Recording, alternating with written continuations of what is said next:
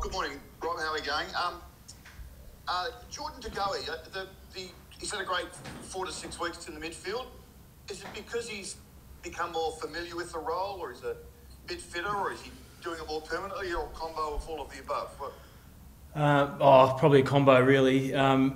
He's obviously been hungry to play there for a while, and just through necessity, we've played him forward a lot over the last few years, and pinch hitting in the midfield. So we probably made more of a concerted decision to play him consistently in the mid. And he's just learning his craft, really. Pendlebury's helping him a lot. I know Adams is helping him a lot, Sidey, and so he's got some good heads helping him out. So he's just learning his craft as a midfielder as he goes on. Hopefully keeps bettering that. He's learning what it takes to be elite at work rate and running patterns and stuff like that. So he's learning off some good ones there, and he's getting better each week. And do you think that debate's been settled now in terms of where he plays? I think whatever it's the one where the team needs him. I think at times he's still going to go forward and do his thing, but I think he's at that age and maturity now that he knows where he wants to be, and he's really committed to working hard towards getting that done. So I think largely midfields is going to be his position.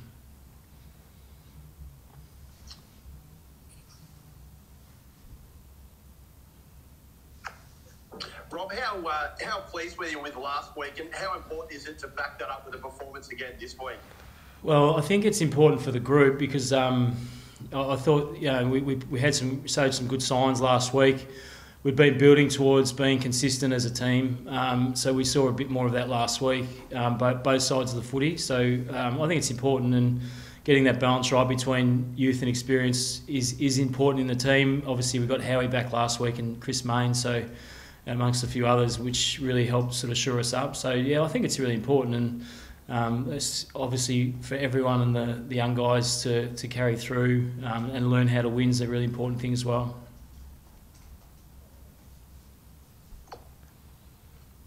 Just on your own situation, Harvey, you've talked heavily about focusing on going forward for the remainder of the season. Have you sat down with the club and tried to seek a meeting with them at some stage, an interview for the role going forward?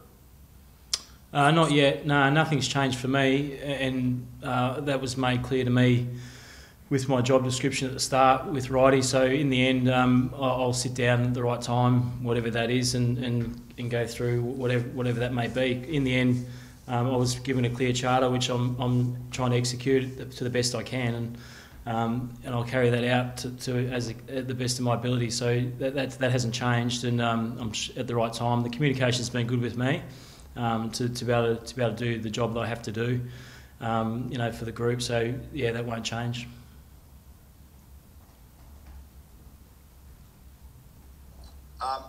Does McCreary play? Would they have him back? Well, it's nice to get a few back, and he's available and trained strongly today. Dacos trained strongly, so they're both in the squad.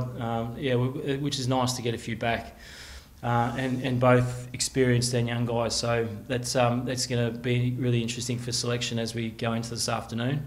So as we always do, we see how everyone pulls up after training and pick a team from there. So yeah, it's nice to have a few guys available, and we're pretty clean from that point of view. So that's good. And all of a sudden, a bit of the selection squeeze. Someone's going to be unlucky. Maybe, and in the end, it's nice to have some form to go off for last week, and as we're aiming for, we're looking for consistency. So, but it's nice starting point, A, to have a player availability, and B, to have form to be able to pick off. So that's a good thing, and hopefully we can continue that for the last few weeks and really build momentum there.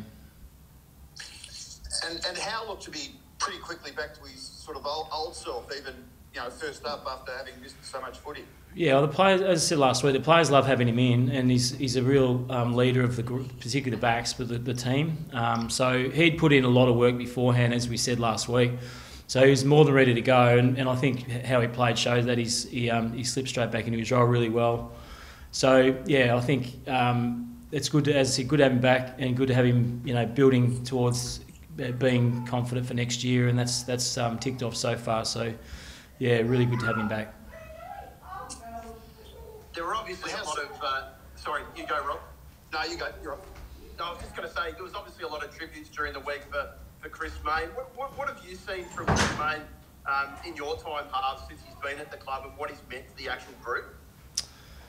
Well, I've seen it evolve for over like a long period now, and having been midfield coach for a long time, I got to know him really well, and I just feel so strongly for what he's contributed to the club and the group.